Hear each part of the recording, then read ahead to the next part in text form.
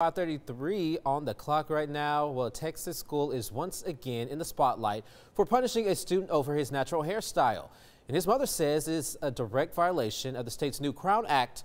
But is it? Janelle Bluto gets those answers.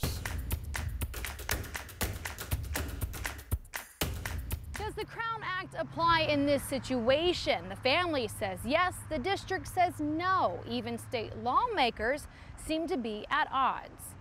For the second day this week, Barbers Hill High School junior Daryl George is suspended, his mom says, over the length of his hair. They said that when let down, his hair is below his eyebrows, which they never seen his hair let down because, as you can see from pictures, his hair is always up. She says George was first given a 2-week suspension August 31st, but when he showed up to school yesterday, he was suspended again, saying each day he's forced to sit on a stool for 8 hours in a cubicle. She says he's done nothing wrong. He's going to go to school every day.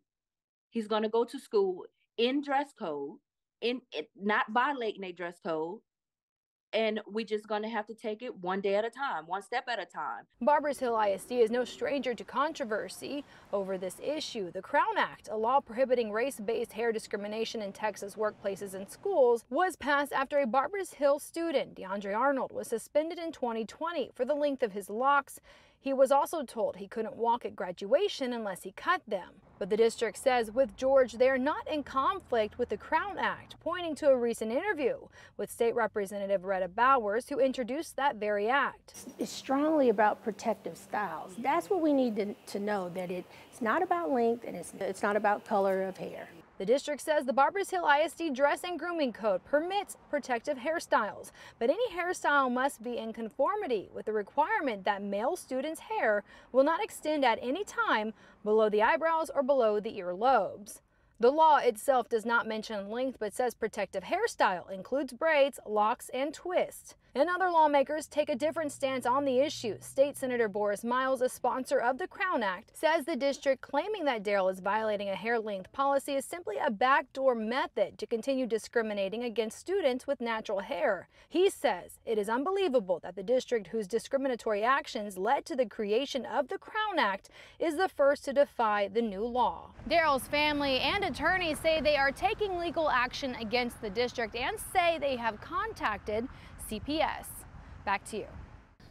You know, I just can't believe that in 2023 this is still an issue. Those hairstyles, you know, the braids, the dreadlocks, have been worn since the beginning of time. I feel like maybe, is this an old, outdated rule that the school needs to change and not necessarily continue to keep suspending students for Take a something look at so minute? yourself, because in this day and age, Definitely. how you gonna tell me that my hair is unprofessional? It's not up to par. Yeah, it is. And I remember prior to me getting this job at KCE, and I went for another interview for a reporter position, sat down with the news director. The first thing out of her mouth, "Is that your real hair?" I said, "Oh my gosh, this isn't the job for me." I knew right there that was not the job for me. But it's just crazy that still in 2023, hair is still an issue. We'll see how it unfolds. Yeah, for sure.